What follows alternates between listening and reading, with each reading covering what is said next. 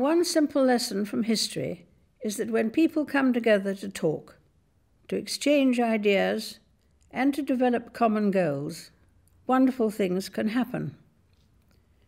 So many of the world's greatest technological and industrial achievements have begun as partnerships between families, countries, and even continents. But as we are often reminded, the opposite can also be true.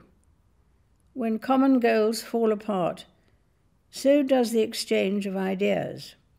And if people no longer trust or understand each other, the talking will soon stop too. In the Commonwealth, we are a group of 53 nations of dramatically different sizes and climates. But over the years, drawing on our shared history, we have seen and acted upon the huge advantages of mutual cooperation and understanding for the benefit of our countries and the people who live in them. Not only are there tremendous rewards for this cooperation, but through dialogue we protect ourselves against the dangers that can so easily arise from a failure to talk or to see the other person's point of view. Indeed, it seems to me that now, in the second decade of the 21st century, what we share through being members of the Commonwealth is more important and worthy of protection than perhaps at any other time in the Commonwealth's existence. We are guardians of a precious flame, and it is our duty not only to keep it burning brightly, but to keep it replenished for the decades ahead.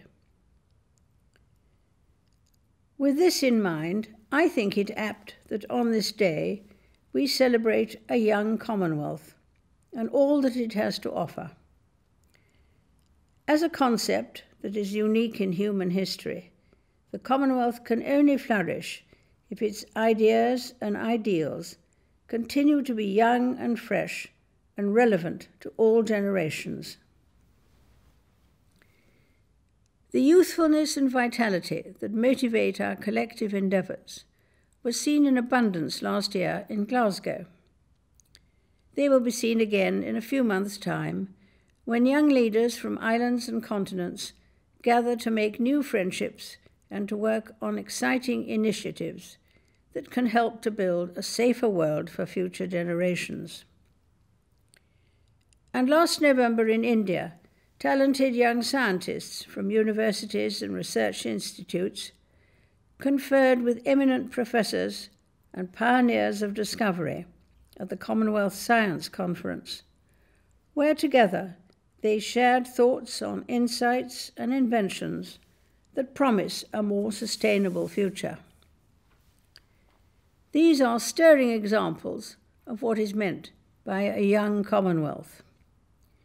It is a globally diverse and inclusive community that opens up new possibilities for development through trust and encouragement.